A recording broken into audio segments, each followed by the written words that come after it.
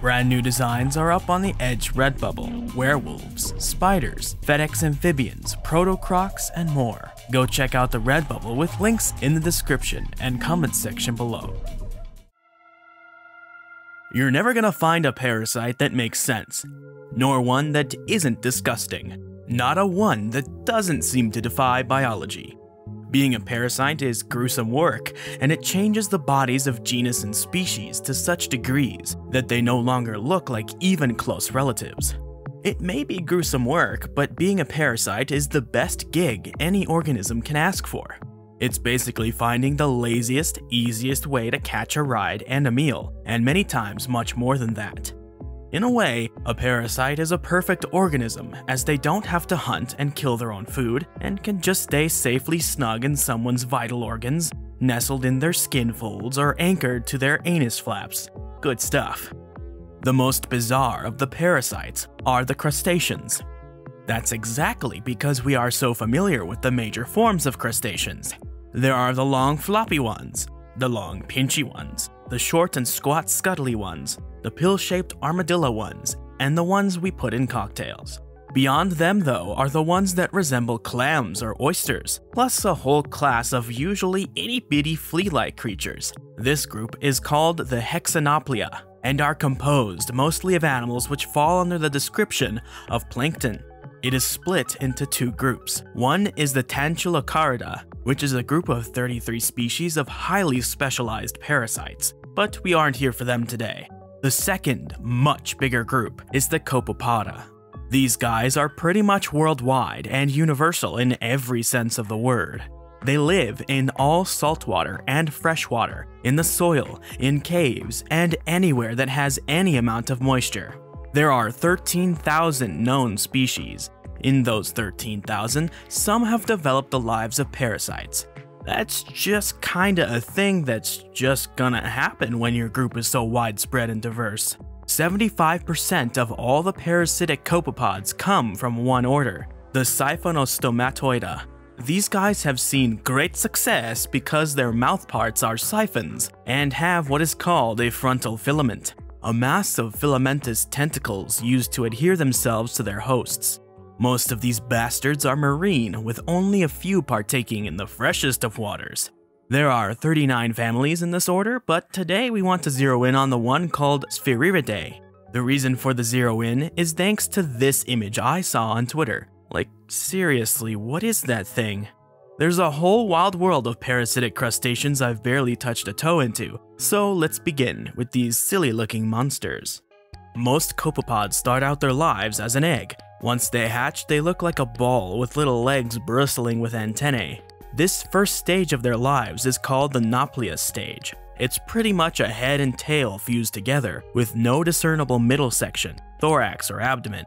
They have about 3 pairs of limbs ending in long, thin claws that are more like whiskers than anything. In normal copepods, this little bouncing beach ball will molt many times as it eats and grows until it resembles a normal copepod, these vaguely shrimp and silverfish-like creatures. Not so in the parasites, and not so in the siphon-mouthed copepod, scientifically known as Spherion. Biologists today are usually ecstatic in finding subspecies or new species that look incredibly similar to known ones, or even species that have been hiding inside others this whole time. Back in the heyday of privileged rich white scientists and very little knowledge base, new species were being named and described literally all the time. So, despite how small and insignificant these parasitic copepods are, and despite how you might assume they'd be overlooked this whole time, they have been known to Western science since 1830. The great naturalist and zoologist Georges Cuvier named Spherion all the way back in 1830. And a bunch of species have been named of this genus that we don't need to know about, because they all do pretty much the same thing, and searching for papers on these critters is always super duper unfun. This is one of the reasons I prefer paleontology. Anyway, for those interested, there's Levigatum, Lumpi, Quadricornis, Australicus, Delagii, Kingi, Croyeri, Norvegicum, and Stuartia. The one in this image that started this video is Spherion lumpi, which was named as a different animal in 1843 as Lestes lumpi. Thanks to being that damn old, there's no primary source I can show you, but I know that Lestes is also a Latin Greek root for thief, as in Ornitholestes, which I think is a fitting genus name for a parasite. Too bad it got sunk back into Spherion later on. What do you want for 19th century science? Once that nauplius stage eats and grows enough, it molts into the adult stages. These crusty bloodsuckers are extremely sexually dimorphic. Sexual dimorphism is the term that describes how the sexes are different biologically. Some animals look the same, some are mildly different, and some are just bonkers. As different as human males, females, and everything in between are, we really don't have much in the way of sexual dimorphism compared with other animals. We have what is considered mild sexual dimorphism. Enough about us, back to the sticky ickies. These mini crustaceans are heavily sexually dimorphic. The males look like tardigrades, like pudgy teddy bears.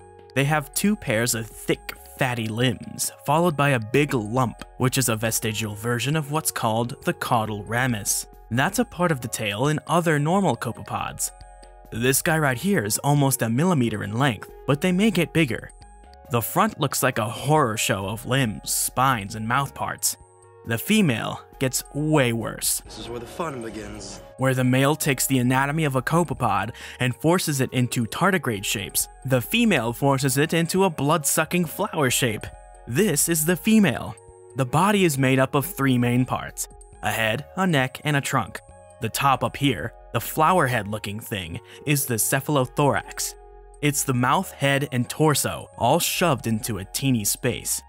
Then you got the stem of the flower. The stomach starts near the top, and the intestines go down the stem into the vat-like organ near the bottom. The only purpose of the female is to find a host and to reproduce. That's why she has all these frilly internal organ-looking things sprouting off her bottom. These are called posterior processes and oviducts, and are gross, and I hate them. Once she has found a host, she metamorphoses into the flower shape from the nauplius shape and digs her mandibles into the flesh of her host. The flower head expands and locks her head inside the host so she can suck as much blood as she damn well pleases.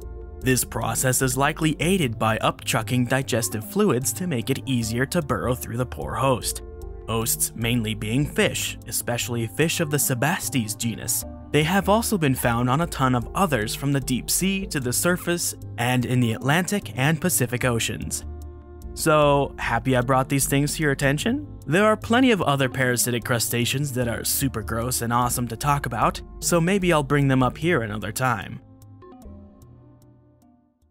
The 3D models in this video were made by Kuzim, or Adam Midzuk, and the animations were made by Tyler Addison. Their socials will be included in the description and the comment section below.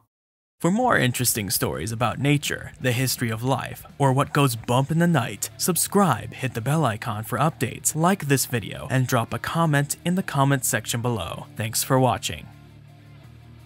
Special thanks goes to my elephant tier patrons, Thea Svensson, Staniforth Hopkins, Dinosaur, Chris Frampton, Biotaverse, Arda Bayer, and Christoph Hubbinger, as well as my Tyrannosaur patrons, Iron Bladesman, Henry Brennan, Danny Van Heck, and Dana Manchester.